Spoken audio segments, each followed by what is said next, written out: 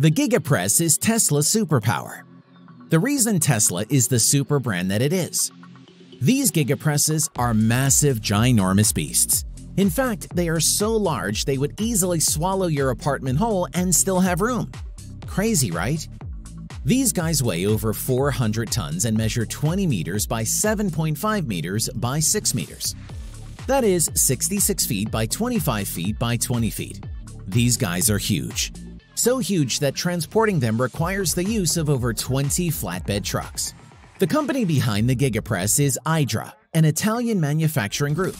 Idra and Tesla have apparently been working together for a while now, as Tesla has multiple orders with the company, some of which haven't been fulfilled just yet. Now, with the way the machine is named, it's easy to think that it was Musk who christened the machine. You know, Gigafactory, Giga Press. However, that's not the case. It was actually Idra that gave the machine its name. Away from naming things to making things. Primarily, Tesla uses the Giga Press to create car chassis in single pieces.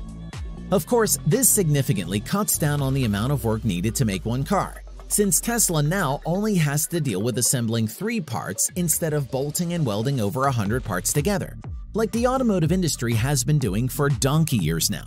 Alright, so if you were wondering what a Giga Press is, it's actually a die casting machine. But an astronomically large one, obviously. However, at the heart of this gargantuan machine, it still functions as a regular die casting machine. So there's a plunger, and this plunger pushes hot molten metal into a reusable mold. Pretty simple MO, just like every other die casting machine. The only difference between a Giga Press and a regular die casting machine is the scale at which a Giga Press operates. Simply put, it is unimaginably massive. Now, there are different stages involved in the making of a car chassis using the Giga Press. The first step is the preparation step, during which soybean oil is sprayed into the mold.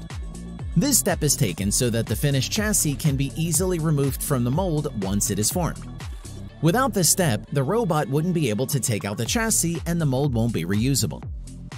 After the preparation step has been carried out, it's time to melt the metals used to make the chassis. Now, for Tesla, the metals used to make the chassis are aluminum and silicone. So in other words, Tesla's chassis are actually made of an alloy. Anyway, the melting point for the aluminum-silicone alloy is somewhere around 850 degrees Celsius. Once the alloy is melted, it is pushed into the mold using the plunger until the alloy cools to a temperature of 400 degrees Celsius.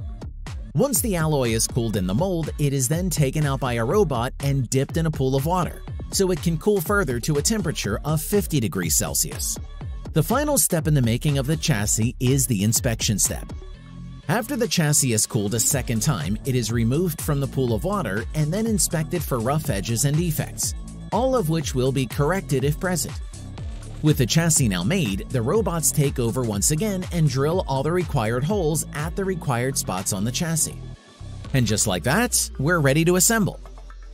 But here's the best part. All the processes up to when the chassis is removed from the Giga Press is not up to 2 minutes.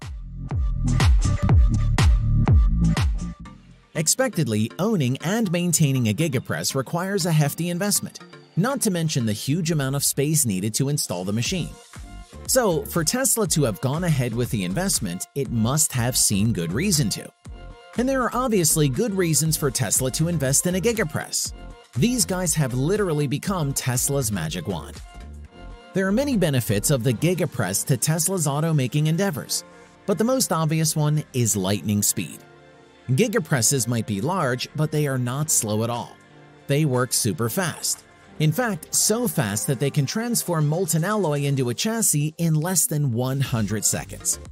There's simply nothing for it in the entire industry. And so, by virtue of owning these beasts, Tesla is the fastest automaker on the planet, period. In fact, JP Morgan did a calculation to estimate how many cars Tesla can actually make in a year with its Giga Presses. The company projected that if one Tesla Gigafactory has 10 Giga Presses up and running and works with a 4 to 5 minute cycle, that factory should be able to produce 350,000 Model Y chassis every year. In fact, this number is only this decent because a Model Y chassis can only be made using 2 Giga Presses. If the machines work closer to specification, they can produce even more. And based on JP Morgan's numbers, a new gigafactory should be able to produce 100,000 car units in its first year alone. 100,000 car units. That's simply unheard of.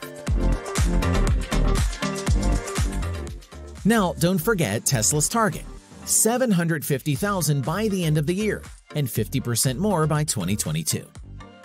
With gigafactories operating at full scale in various locations including Fremont, Austin, Shanghai, and Berlin, 750,000 cars by the end of the year does not seem so far-fetched.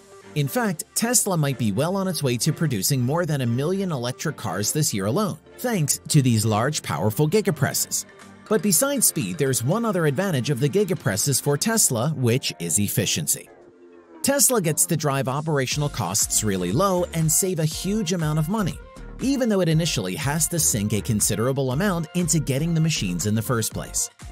But this is a machine that more than pays for itself. For instance, by installing just one gigapress, Tesla would no longer require the services of 300 robots, as there isn't much lifting or coupling to do anymore. This was mentioned by Musk himself, who everyone knows is a huge fan of robot-powered production processes. And coming from him, that's definitely saying something.